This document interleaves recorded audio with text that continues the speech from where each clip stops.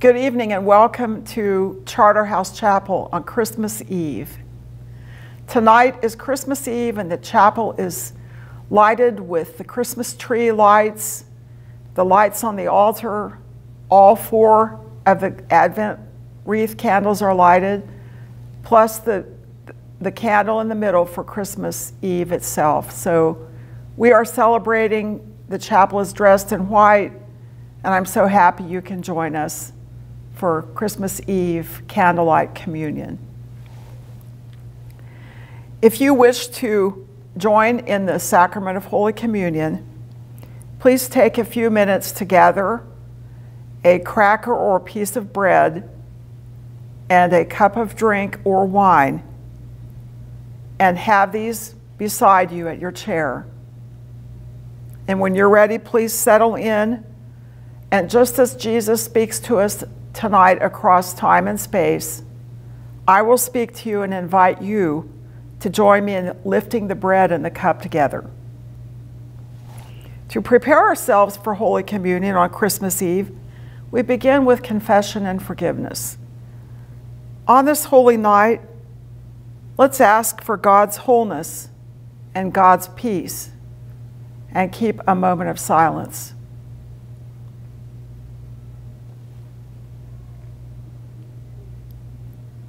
Let us pray. Forgive us, God of our hope. Help us to let go of anything that stands between ourselves and you, so that we may open our emptiness, our hearts, and our lives to the healing and loving presence of Jesus Christ, our Savior and Lord. Amen.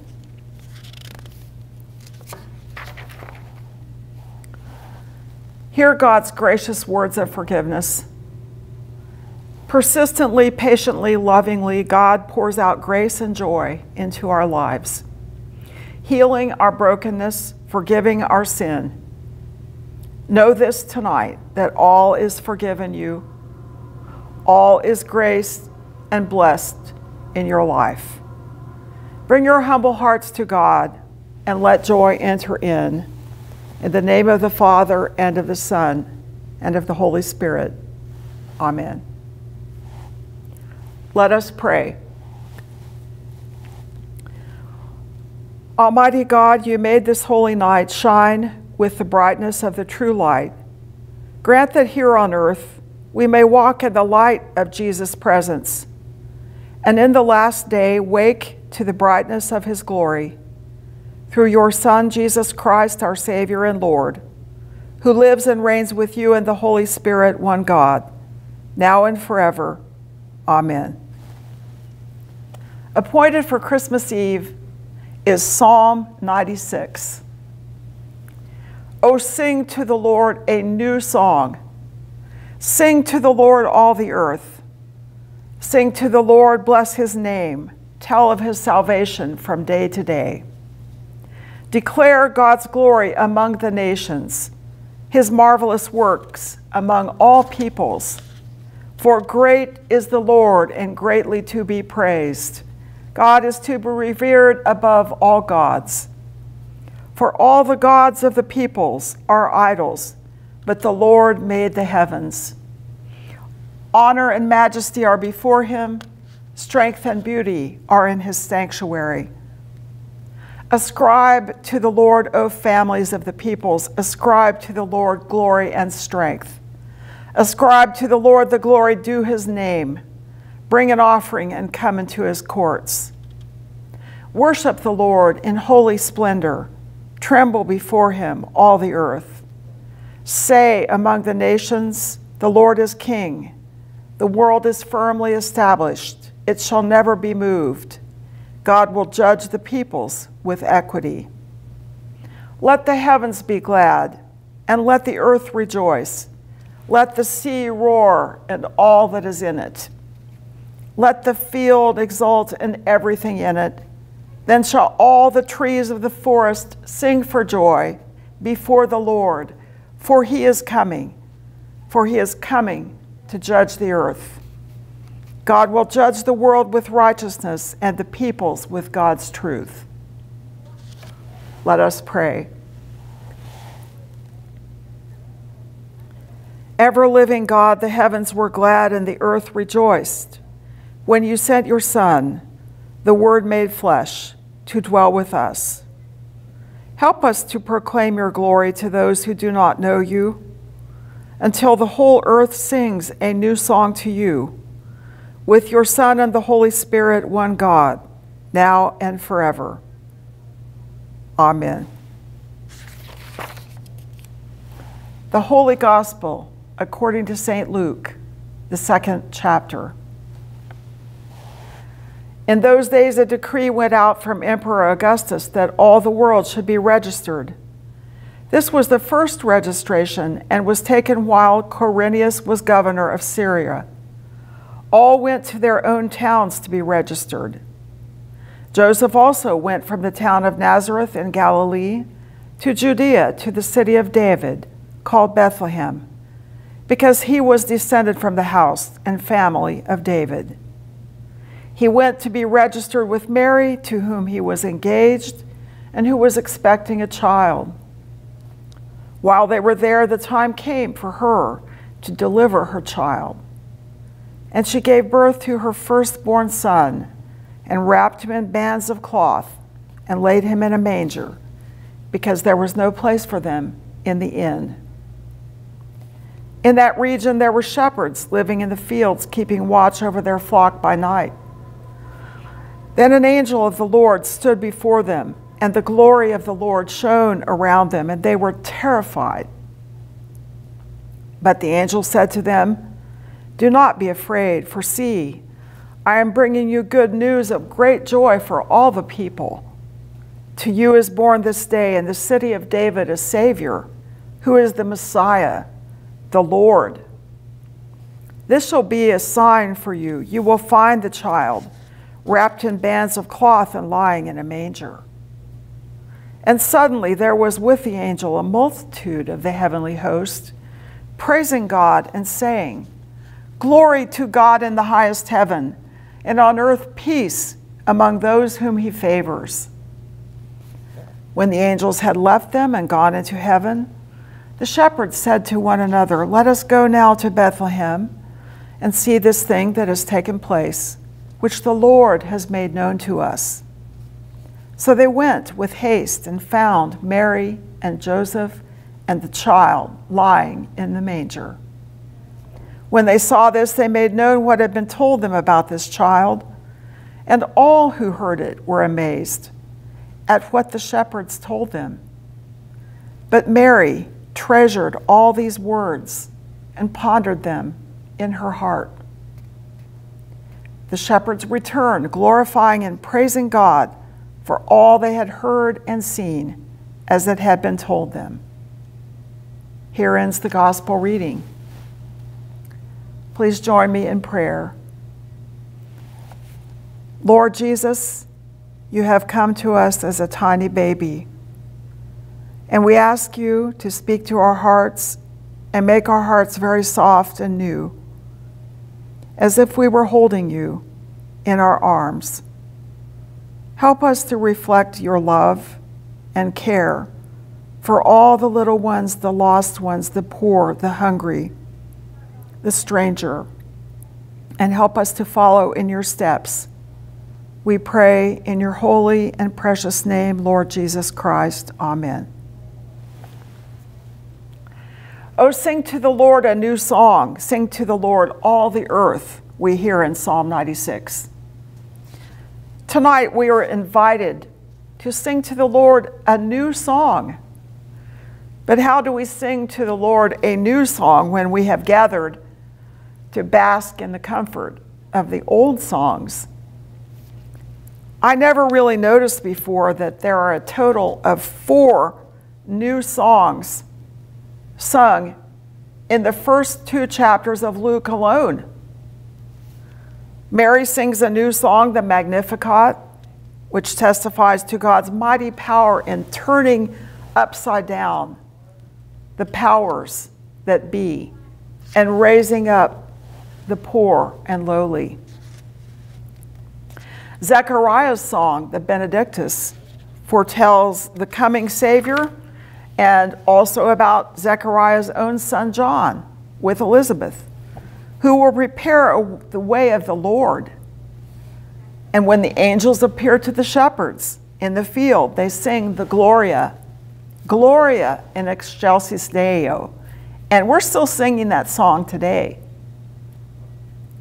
And when Simeon, a man of great old age, holds Jesus in his arms in the temple, he sings the Nunc Dimittis, Lord, now you let your servant go in peace. In Luke 2:29 and following. Jesus' birth brought on a lot of singing. 4 new songs. All of these songs in Luke may be new, but they don't come out of nowhere.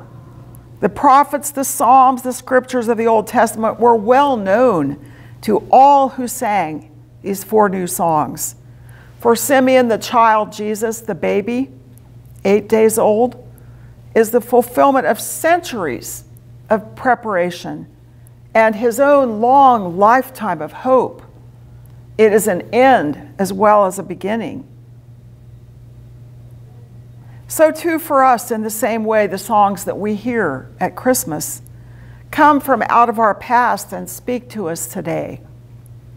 Even more, I feel that the familiar carols can heal our hearts.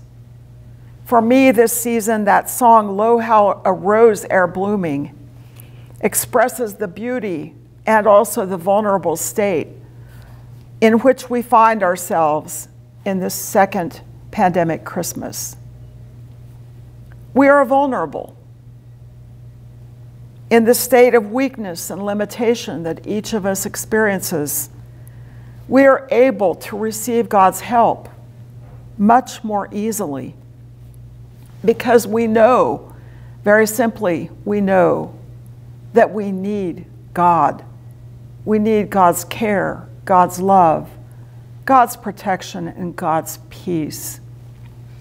So, dear friends, on Christmas Eve, I encourage you to be poor and be hungry, to be little and weak, to accept all of these limitations that we have. This beautiful belovedness, like a tiny rosebud. The song goes on. This flower, whose fragrance tender with sweetness fills the air, dispels with glorious splendor the darkness everywhere. True man, yet very God, from sin and death he saves us and lightens every load. O Savior, child of Mary, who felt our human woe, O Savior, King of glory, who dost our weakness know, bring us at length, we pray, to the bright courts of heaven and into endless day.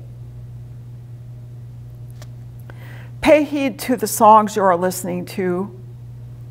Especially listen for the songs in the night. God speaks to us in many and various ways. And tonight, God has spoken to us through a tiny baby. Thanks be to God. Amen. Let us pray. Loving God, you fill all things with a fullness and hope that we can never comprehend. Thank you for leading us into a time where more and more of reality is being unveiled for us all to see. We pray that you will take away our natural temptation for cynicism, denial, fear, and despair. Take away our anger and disappointment. Help us to have the courage to awaken to your light and truth, greater humility and greater care for one another. May we place our hope in what matters and what lasts, trusting in your eternal presence and love. Listen to our heart's longings this night for the healing of our suffering world, for your mercy and help for all who grieve, all who seek your healing touch. For medical staff, nurses, and support staff everywhere, seeking to serve on this blessed night. for our families and friends, separated us from distance, that we may know the togetherness of your fellowship in your Holy Spirit, that our bonds may be strengthened. For your creation, earth, sea, sky, and the distant cosmos, to be filled with the energy of your loving renewal. For our community gathered here tonight, that we may be blessed with your peace and strength. Knowing, good God, that you are hearing us better than we are speaking, we offer these prayers in all the holy names of God. Amen. I invite you now to share a sign of peace with each other, a word, peace to you, an elbow bump, a smile, just a look in the eye. The peace of the Lord be with you always, and also with you. We now come to the Holy Communion. And when I eat the bread and drink the cup, please join me, eat and drink with me at the same time to share the Lord's Supper. Please join me in prayer. God of all creation, all you have made is good, and your love endures forever. You bring forth bread from the earth and fruit from the vine. Nourish us with these gifts that we might be for the world signs of your gracious presence. In Jesus Christ, our Savior and Lord. Amen. The Lord be with you, and also with you. Lift up your hearts. We lift them to the Lord. Let us give thanks to the Lord our God. It is right to give our thanks and praise. Holy God, you alone are holy. You alone are God. The universe declares your praise beyond the stars, beneath the sea, within each cell, with every breath we take. We praise you, O God. Generations bless your faithfulness through the water by night and day, across the wilderness.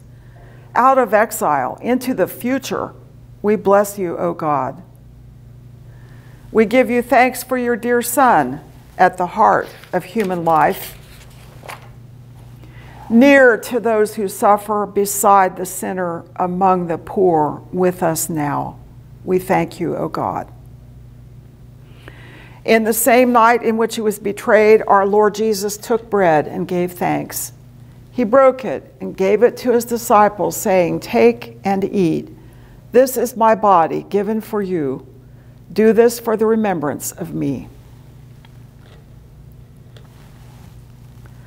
Again, after supper, he took the cup, gave thanks, and gave it for all to drink, saying, "This cup is the new covenant in my blood, shed for you and for all people for the forgiveness of sin. Do this for the remembrance of me." Remembering his love for us on the way, at the table, and to the end, we proclaim the mystery of our faith. Christ has died, Christ is risen, Christ will come again. We pray for the gift of your Spirit in our gathering within this meal, among your people throughout the world. Blessing, praise, and thanks to you, holy God, through Jesus Christ by your Spirit, in your church without end. Amen. Let us pray as Jesus taught us, saying, "Sins and sin." Our Father, who art in heaven, hallowed be thy name. Thy kingdom come, thy will be done, on earth as it is in heaven. Give us this day our daily bread, and forgive us our sins, as we forgive those who sin against us. And lead us not into temptation, but deliver us from evil. For thine is the kingdom, and the power, and the glory, forever and ever. Amen.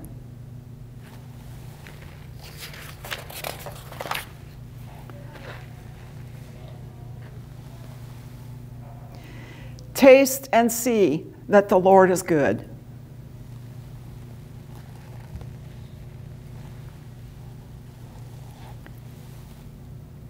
The body of Christ given for you.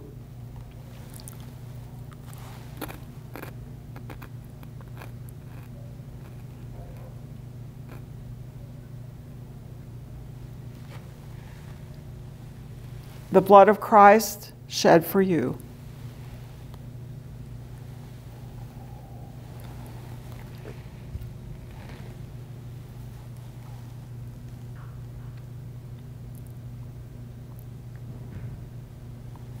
The body and blood of our Lord and Savior, Jesus Christ, strengthen you and keep you in his grace unto life eternal. Amen. Let us pray. Lord of life, the gift of your body and blood turns the crumbs of our faith into a feast of salvation. Send us forth into the world with shouts of joy, bearing witness to the abundance of your love. In Jesus Christ, our Savior and Lord. Amen. Now may the blessing of Almighty God, Father, Son, and Holy Spirit be upon with you and remain with you always. Amen. Let us go in peace to love and serve the Lord. Thanks be to God.